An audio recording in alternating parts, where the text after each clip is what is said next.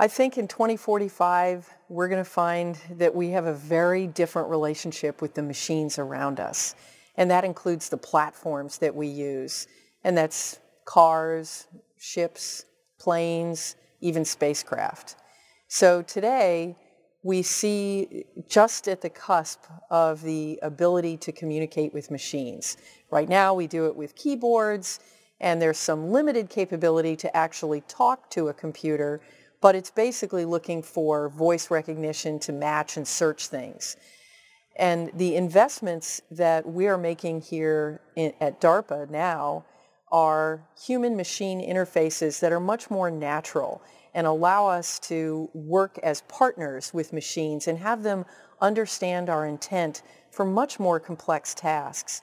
Things like the ability to control more than one aircraft at once, the ability to have a ship automatically recognize other craft on the surface of the ocean and use some very sophisticated logic to avoid those craft following the rules of the high seas for collision avoidance. And I think that we will begin to see a time when we're able to simply just talk or even press a button and have the context come into place. So for example, right now to prepare for landing in an aircraft, there's multiple steps that have to be taken to prepare yourself from navigation and get out of the cruise mode and begin to set up the throttles and the navigation, put the gear down, and all of these steps have to happen in the right sequence.